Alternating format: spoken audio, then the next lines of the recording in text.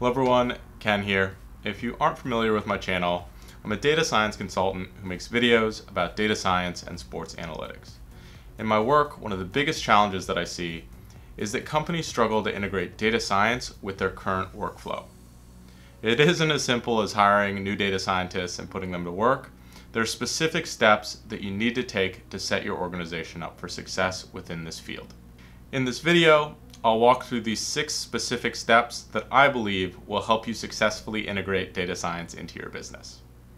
Watch till the end, because step 6 is the one that holds most organizations back. If you enjoyed this video, please hit that like button, and if you want to see more content at the intersection of data science and sports analytics, please consider subscribing to my channel. Alright, let's get started.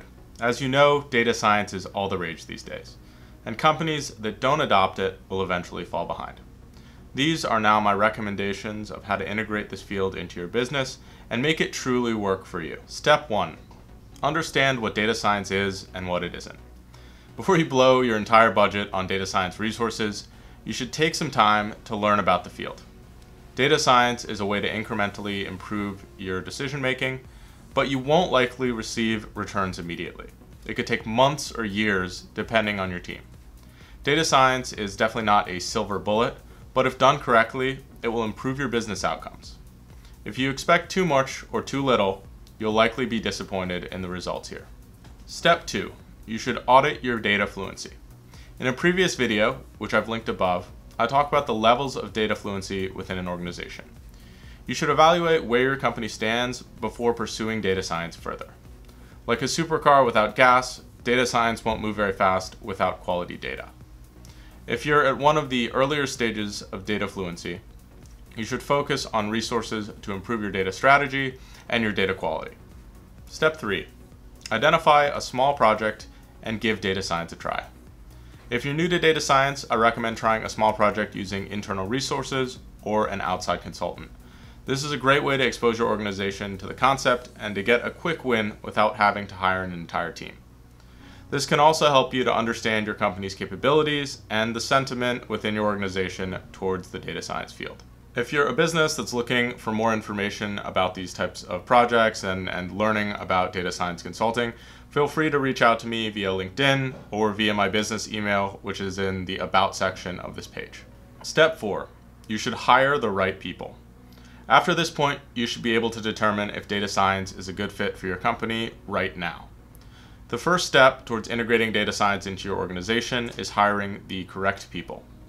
Your first data science hire should be able to do data science work, but should also be capable of establishing a data strategy for your organization.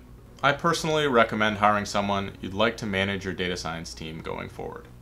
If you hire a bunch of data scientists right away, and then later hire a person to manage them, your employees could be miserable if they don't get along with that person. Give your first data science hire some autonomy to hire his or her own team. Step 5. Get buy-in across your company. In my opinion, getting buy-in is what determines if a data science team will be successful or end up in mediocrity. Your organization has to find them useful, and it's your job as a leader of your company to set them up for success. It's easy for a data science team to be pulled many different directions, and at the beginning, your team should be focused on clearly defined projects. I believe that being pulled in multiple directions starts the downfall of many great data science teams. The last step, step 6, is to create a data-driven culture.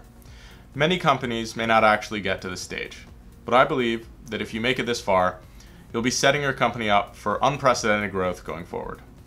At this stage, you should be integrating data science into most of the projects that you work on. Your team should now be large enough to handle this extra capacity.